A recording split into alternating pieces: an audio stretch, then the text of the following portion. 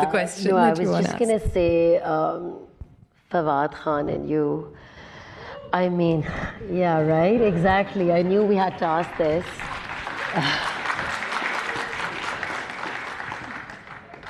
I mean, right from the days of Humsafar, Mahira, obviously, like, we see on-screen pairings that have been successful, other on-screen pairings, and you want to see them again, but this was just explosive, and it did not die down. You know, people wanted to see you both together again.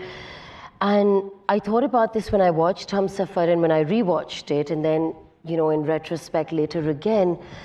But Khirad and Usher's roles in Humsafar, the roles that you and Fawad did, for people who might not know, when you watch them, you know, again and again, you realize that it was very interesting because whilst there were moments when things were said, there were moments when people were screaming, but there were also a lot of silences. And there were a lot of moments, I think, where less was more. And that sort of, at least for me personally as an audience, I felt there was a lot of innuendo, and that added a kind of mystery and a kind of, you wanted more, you know, you kind of, and at that point I think it was so powerful because the audience's imagination came into play, right? And you felt like, talk to us. I'm less interested in what the relationship with Fawad is like, but what really do you think makes this relationship tick in such an extraordinary way? Is it the nature of the roles you've done? And how do you preserve something so special? You preserve it by not working with each other for a very long time.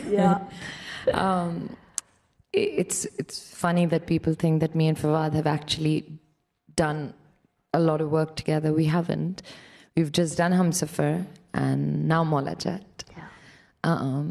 So I think somewhere we have gotten lucky with, like you said, preserving that, whatever you all want to call it, spark or magic or the chemistry.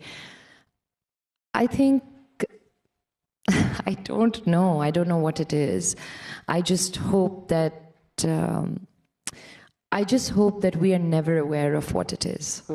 Because I think the minute we are aware of, oh, what is it that makes us together, come together and become this, what you guys love so much, I think the day we become aware of it, we might lose it.